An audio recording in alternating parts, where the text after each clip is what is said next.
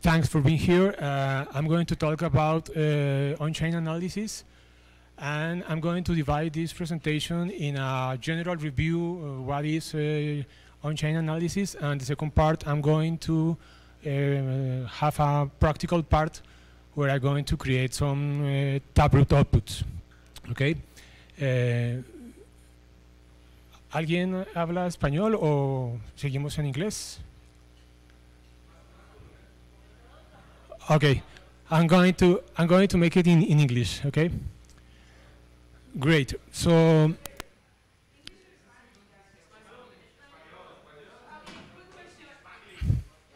Spanglish, Spanglish.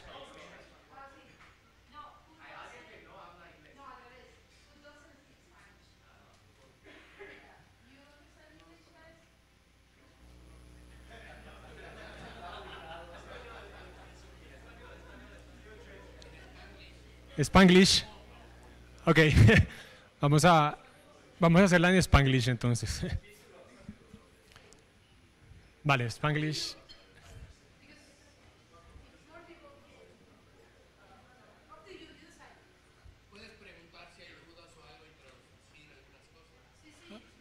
Okay. Well, in my view, there are some kinds of on-chain analysis. I'm going to share with you one of these. The first blockchain analysis was made by Sergio Lerner, and he discovered a pattern in the blockchain called Patoshi. This pattern shows us that some entity belongs more or less 1 million Bitcoin and is supposed to be Satoshi. This is created using a script that parses the blockchain data, and here you see how that pattern see in the blockchain. This is the link when you can go too deep and see more details. This could be the first blockchain analysis type. There are other types. For example, in my case, is for just curiosity or for learning. You can download all blocks to a database and find some weird transactions or interesting transactions. In this case, for example, someone spent a transaction with one input and 1,000 or more output. So it's a not typical transaction, and you can see these kind of transactions doing some on-chain analysis. I'm going to make this part very fast because it's a general review. There are other companies that create some indicators trying to catch the bottom or top from the price. I don't know if they are successful or not, but there are a lot of companies that are trying to create these indicators and use to the on-chain analysis. This is a picture that shows us how the on-chain analysis that use this kind of analysis, trying to create entities. The objective of these companies is create clusters of entities where you put in Twitter, for example, your beacon address. What these companies perform is a process that associate that address with your entity, and in that way they can create of these clusters. This is academic research, and they show how the Bitcoin is moved between exchanges, and they do this, creating these clusters and put or manually or automatically using web scrap tools or something like that, and create that kind of clusters. These companies do that mainly for business purpose. I mean, they sell this data to government agencies, tax agencies, and like that. They are able to see in the blockchain who is sending what coin to who, and they can explain if it's a coin join or it's a normal transaction, For example, in this image, they can make groups and put tags in these tools that, for example, this is I don't know if it's an illegal service, for example. They put a tag inside these groups, and mainly they perform this analysis to try to catch illegal activities and sell the information to agent cooperatives. This is another example from a big cluster. They, using these techniques, it's called Wallet Explorer. They have a lot of data. It's a big database, and I think that they have a lot of, mainly all exchanges that sell and buy Bitcoin. They know whether these exchanges are sending Bitcoin or not. And this is the more popular blockchain analysis company. It's called Chainalysis. They are able to create clusters and graphs, daily bracks, to trace the origin from a coin, and they can make groups putting tags to these transactions. How this work? Well, as we see yesterday, there are assumptions or heuristics that they use to make these clusters. There are this is the main heuristics. This is described in the Satoshi paper. It's called the common input ownership. It says basically that all inputs that are in a transaction belongs to the same entity. This is not exactly in that way, because we can create a coin join transaction and mix transactions from different people. The second heuristic is a chain address. It's a typical transaction where you see that it has two outputs, okay? And one of them has a lower value, and it's a new address created. In that moment, it's a new address created, so mainly it's a change address. It's easily to see in the blockchain. There are another heuristics, for example, wallet fingerprint, that we see yesterday, for example, in another talk about fee rates. Or, for example, in Bitcoin Core, I think that later than 0.18 is use error low values, so they can see that if you are using that kind of wallet, it's because you are using Bitcoin Core. There are another consumer heuristic is called this that way because it says what kind of user is performing the transaction. For example, in this slide, this is a block from few years, but mainly, if you can see, almost this percentage of transactions has two outputs. I mean that is a very common ownership heuristics in this block. So it's so easy to detect who is using that Bitcoin.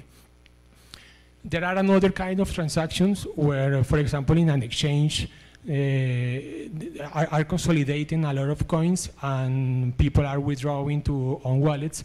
Are transactions that have a lot of inputs and a lot of outputs. So you can see that that transaction belongs to exchange if it has that characteristics. And the last one is the peeling heuristic. Is when a big amount of Bitcoin starts to send to many transactions. This is the way like it is. But it's not easy to catch, but at the end they trying to divide a lot of Bitcoin, and finally they try to put in a one address. So it's easy to trace again. Well, the name of this talk is about how could Taproot improve the Bitcoin privacy from an on-chain perspective. So I'm going to explain in a general way what is Taproot, how it works, and the last part I'm going to create two outputs. Taproot is a new version of transactions that we can create in the Bitcoin core. It has mainly two ways to spend.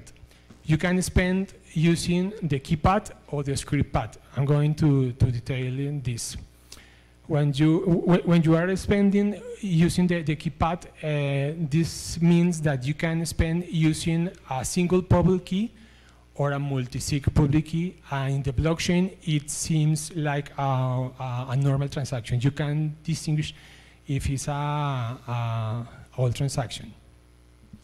The other way is an alternative spending pact. I mean, you can put spending conditions on a Taproot tree, so you can hide many of these spending conditions, and when you are trying to spend, you only have to reveal the specific tree that you are spending.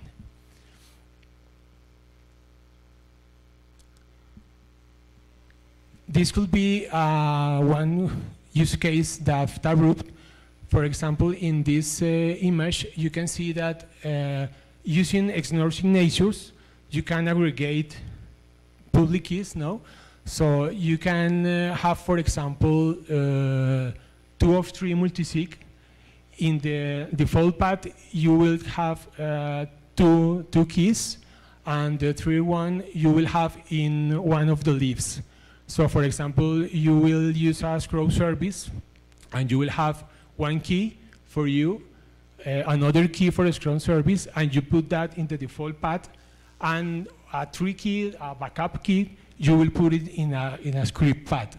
So it's a new way for expanding. This is not possible before Taproot, and it's a challenge for on-chain analysis companies, because you can create a lot of combinations. I mean, you can put a lot of scripts here, and you can mix. If the wallet create a lot of combinations, it will be challenge for making an analysis. How works the pay to Taproot output? Normally, we know that the first address use xpref, the set-with address use xpref, ypref, says prefib. This thing is not usable in Taproot. Now you have to use simple a public key and a private key.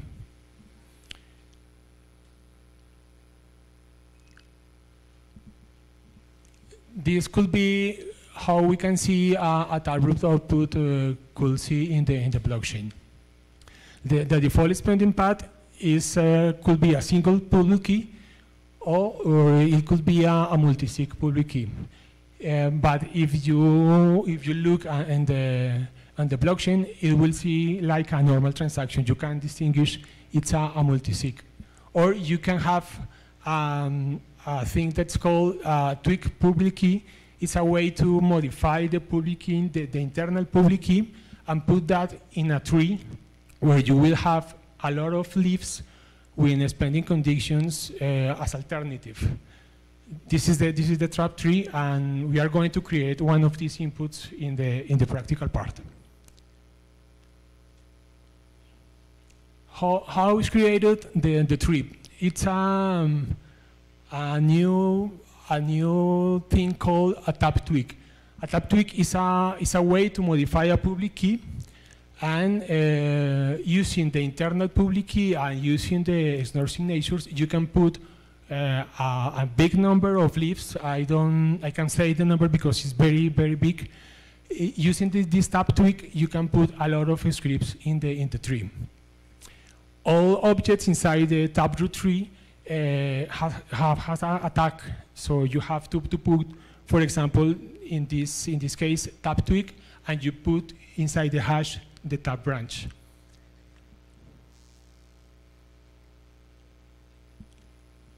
So, for example, this is the main tab tree, and you will have a hash that you have to put a tag before saying that it's a tab twig from a public key from this object, a tab branch. And the same way, this tab branch is created by two leaves. This leaf that is in the same way a tab branch, AB, in this tab branch has two leaves, and a script and a script BB.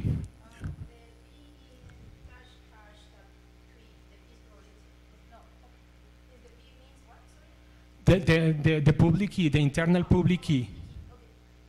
Yes. When you create the tab twig, you are tweaking, modifying the internal public key, and you create the object T. It is a hash that contains all of this, and you can have a lot of levels here, and you can go for this path or whatever. It's up to you or what your wallet make. For example, here is a script C, and you can go directly by here, and when you spend this Taproot output, you will only see in the blockchain this script. All the rest will be hidden from the observer. And that's it. I'm going to create the Taproot outputs, or if anyone has questions or want to mention something.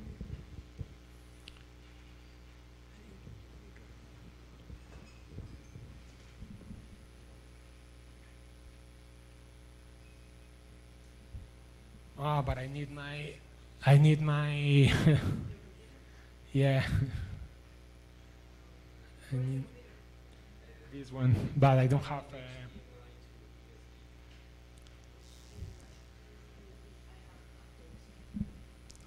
Well, this is the steps that you have to create a default path. For example, this is an environment in RecTest. You will have to create a Taproot wallet. This is the name.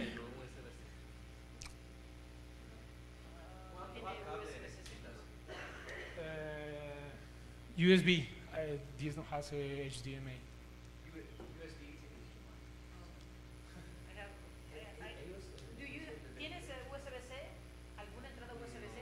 No.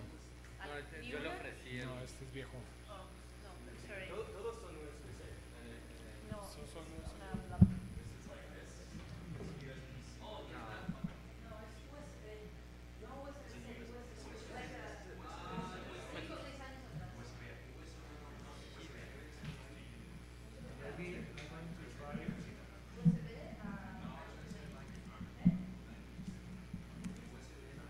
It depends on what type of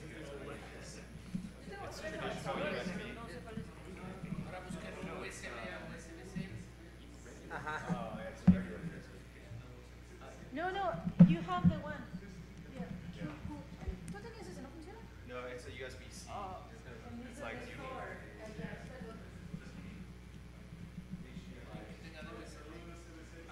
I'm going to enter.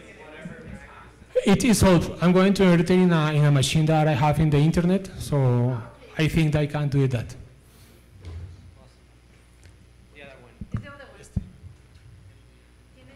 Es el viejo. Sí, este es el viejito. But it's okay, I can do it here. This is a machine in the internet.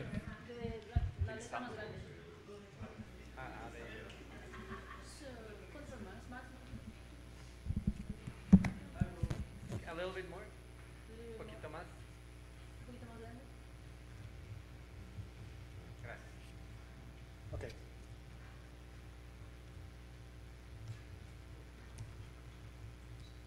I'm going to create this.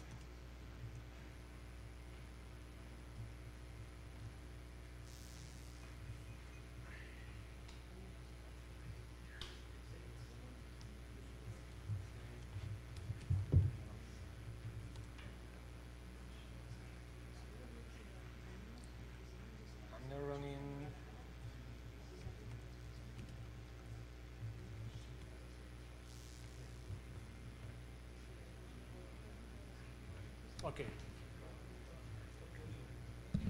I'm going to use testnet. The example is prepared for rectest, but I'm going to use testnet because in the online machine I don't have rectest. I'm going to create the steps, okay? I'm going to create the Taproot wallet.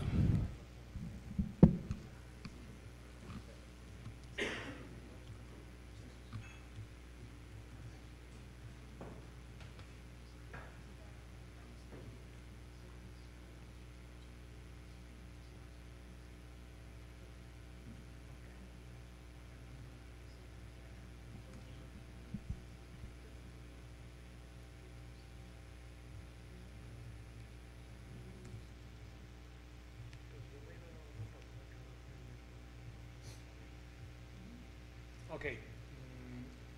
It says that it has a Taproot, but here a new one.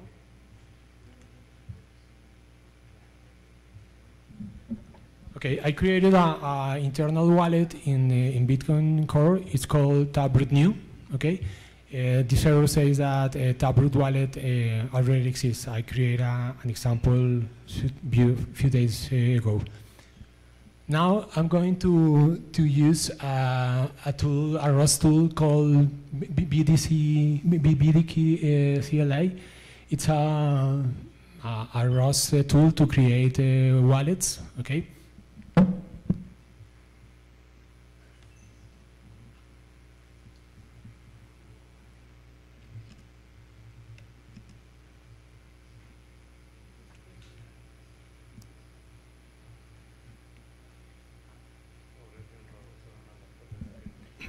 I'm using a system bar, okay? I'm going to show that bar.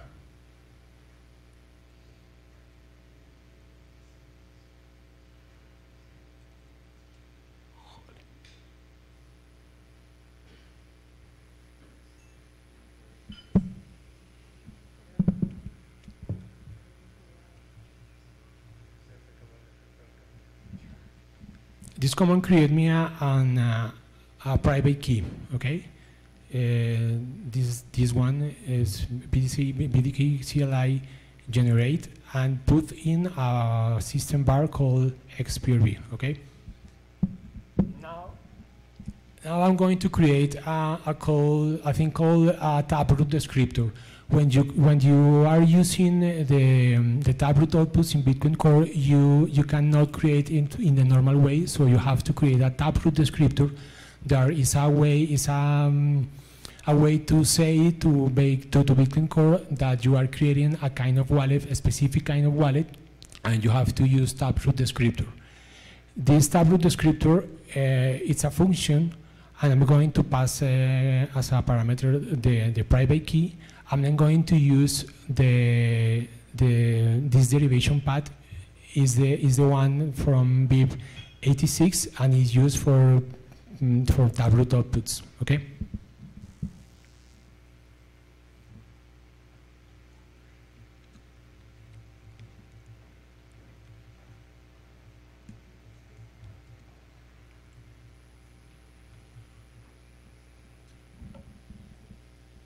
So what I done is create a descriptor passing the private key and passing the derivation path.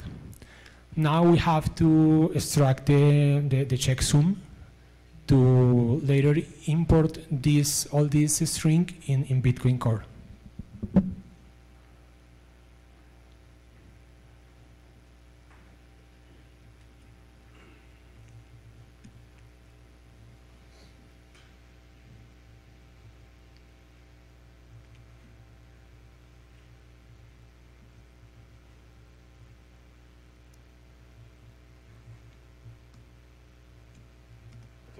To show that value.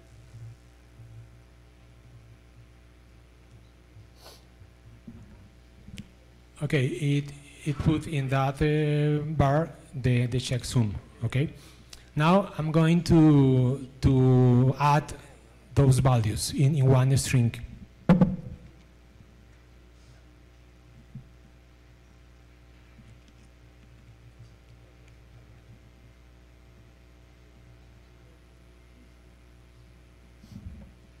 Now, as you can see, this same bar has the Taproot descriptor plus the checksum.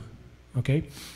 Now I'm going to create an internal descriptor, okay, to put in the wallet using the public key, using this command. Okay.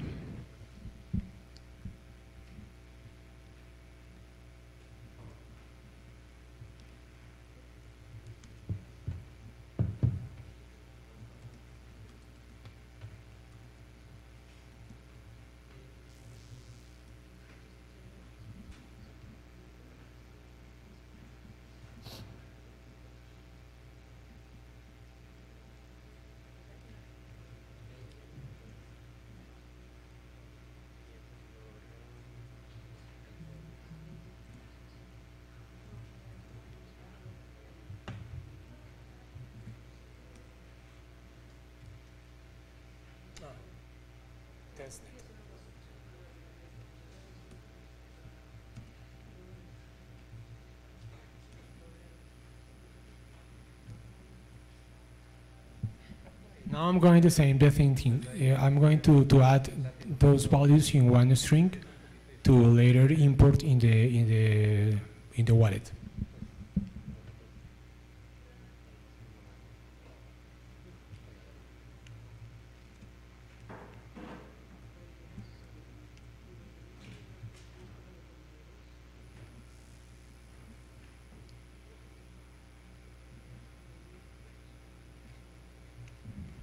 Now I'm going to use the private key to create a pub key using the same derivation path.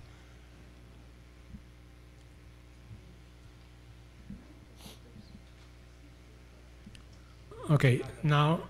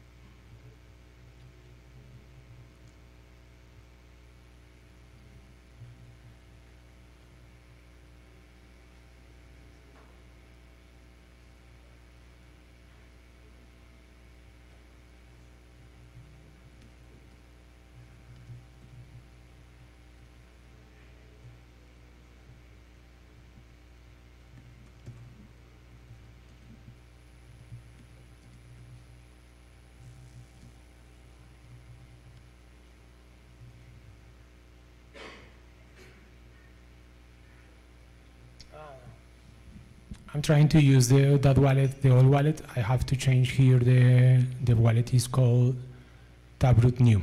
That's the problem. Perfect. I got both descriptors internally in the Taproot wallet. Now I'm going to create a Taproot address using this kind of it's a new version, I mean.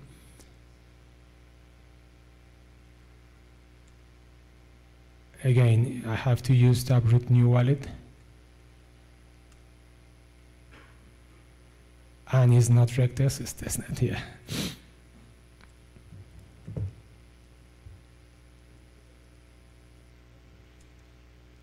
Perfect.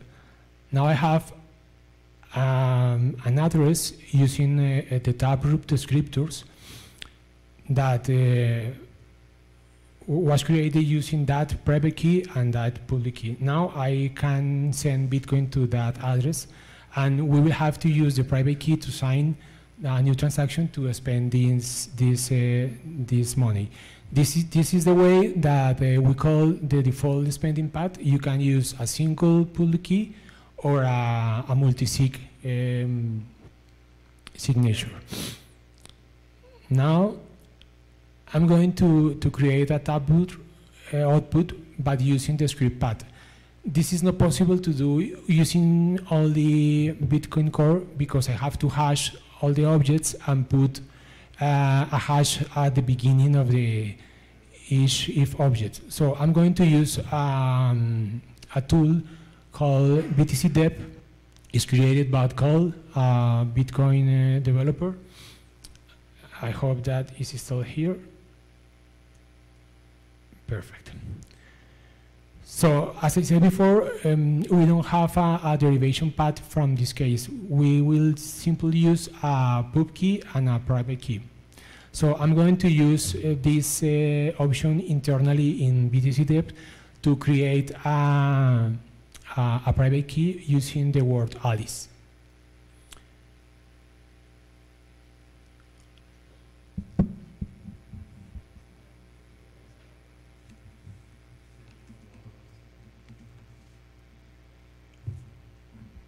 So this is the hash from this the Alice. Okay, this is I'm going to use as a private key. Now I'm going to obtain using the same function. I'm going to obtain the pub key from that private key.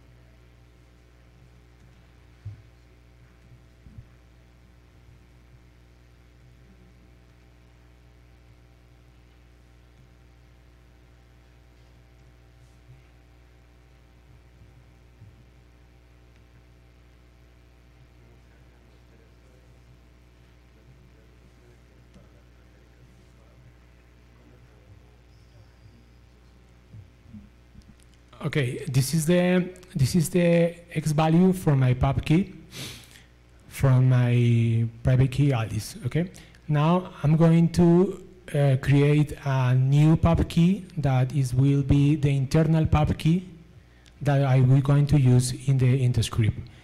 I'm going to use the word internal.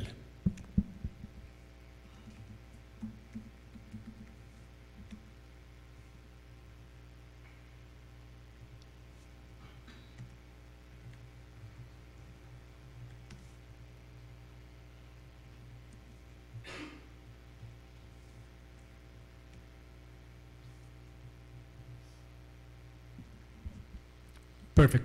I have the pub key, the internal pub key, and now I'm going to create the leaves. I'm going to put these simple scripts inside each leaf. It's a old style Bitcoin script. And I'm going to use a tool called btcc. It's like a compiler. I have to go to the shell, and I'm going to create this.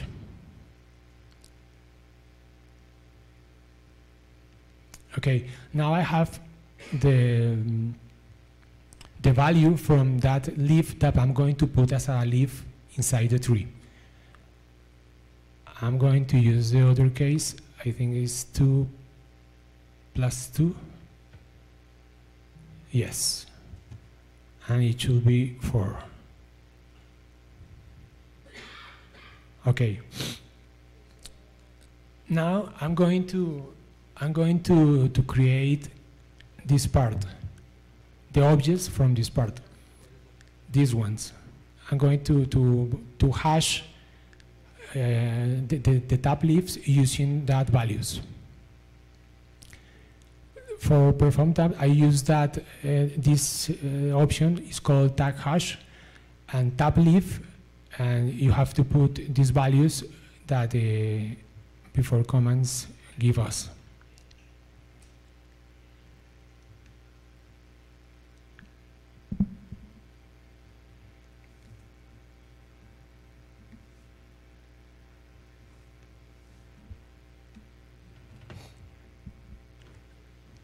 This value is the same, okay?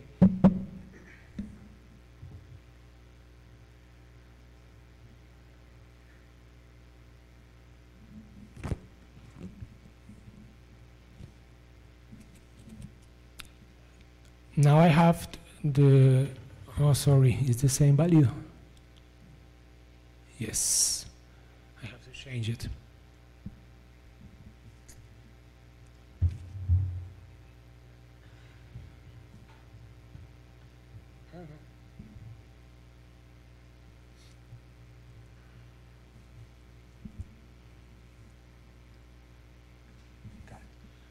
I have both hashes from both leaves, this one and this one. Now I'm going to create the tab branch. I mean, I'm going to create this one hash, okay? And I use this this command, and I'm going to pass both values.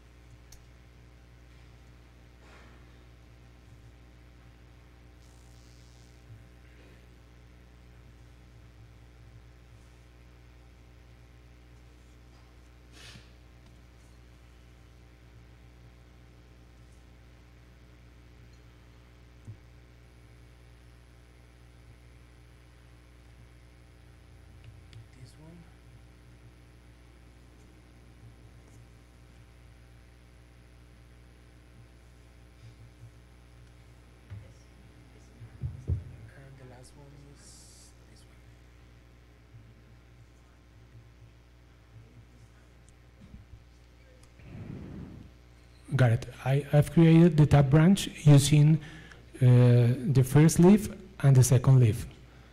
This is the hash from the tab branch.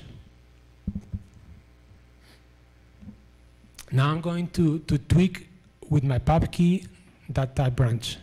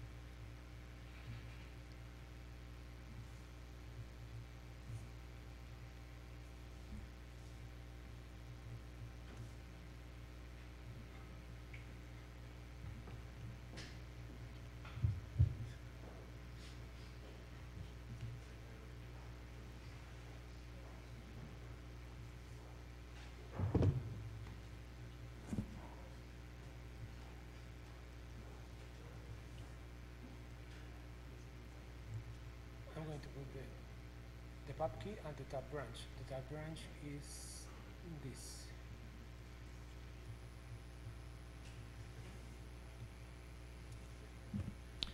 Got it. Now I have the tab tweak using the pub key and the tab branch. This is the value.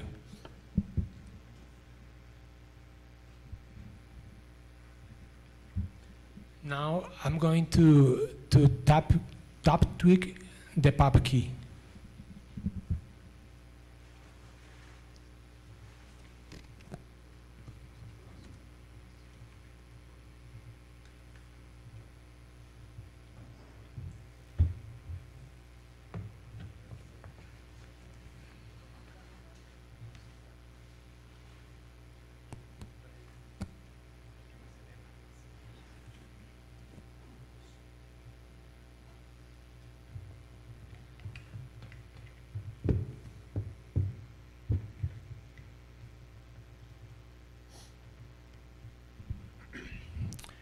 Got it. Now I have to put. I have the tab tweak. Okay. Now I'm going to.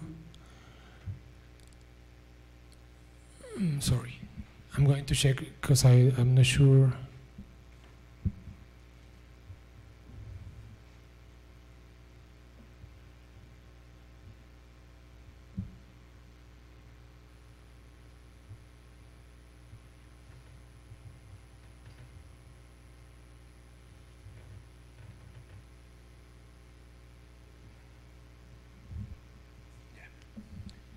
Now I have to use this option.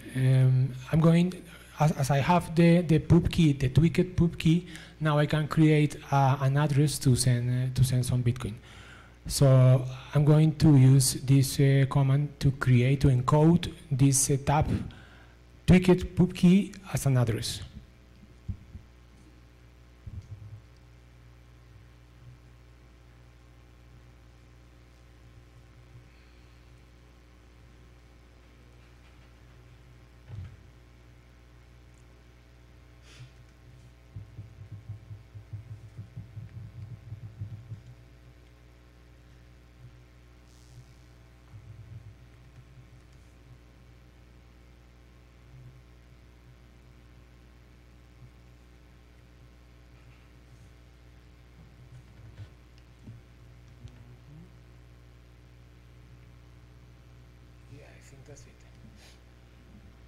Okay, now I created an address using the batch32m encode using that tweaked pub key. So internally in this address, I will have to accomplish the default spending path or whatever from two leaves.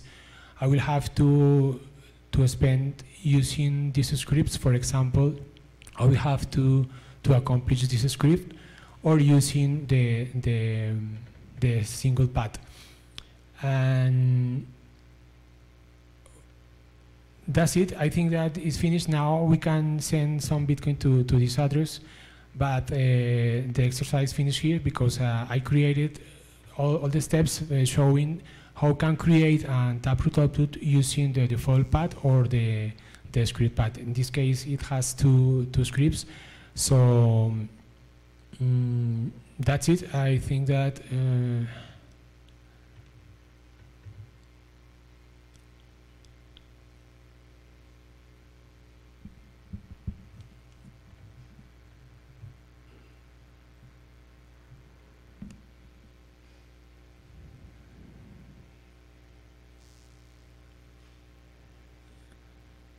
that's it. I think that I can, like, the example is using rect testnet, so I know I'm not going to put this part because I'm using testnet here. So that's it. The exercise is finished. So if you have any questions, or it's complicated. I mean.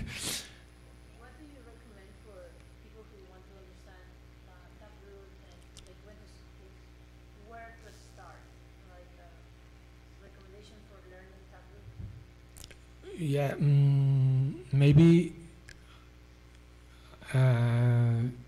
this is a good. Where is the?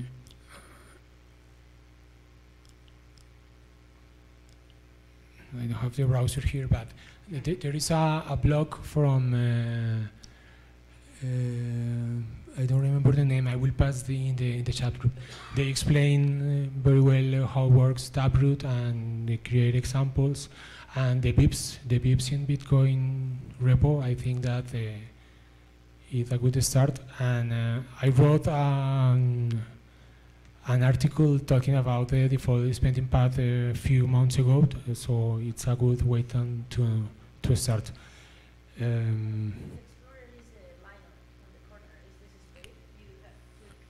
Okay.